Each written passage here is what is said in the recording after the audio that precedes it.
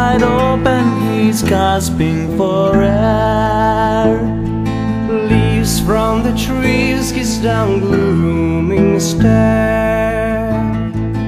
Rises to feet with pain in his back, finding the stone that will change his path.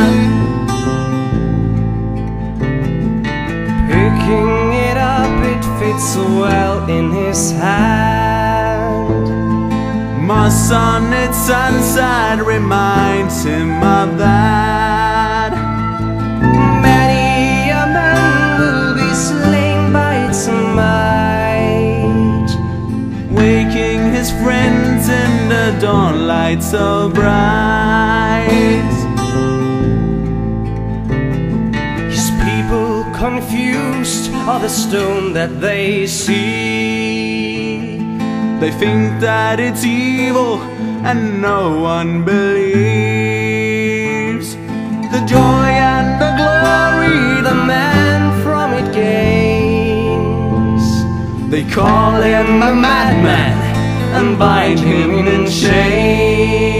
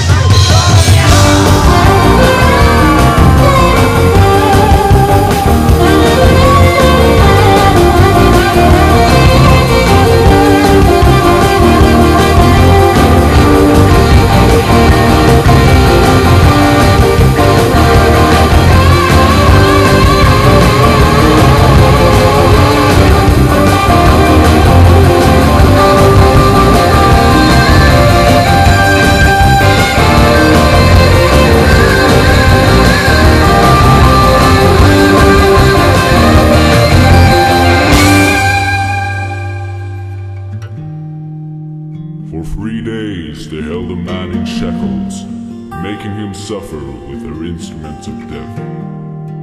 They left him to die in an overgrown shackle in the depths of the dark forest. His precious stone cast a shadow over his crushed ankles. Being unable to destroy it, his people had left it beside him. Stretching out a hand for a stone, tightening his grip, he feels a calming warmth, a warmth that mends his broken body, a warmth that breaks his chains. Rises to his feet with clear mind. He built an ancient weapon with a stone and grassy vine. He wants to show his newfound powers, so he heads out into the night.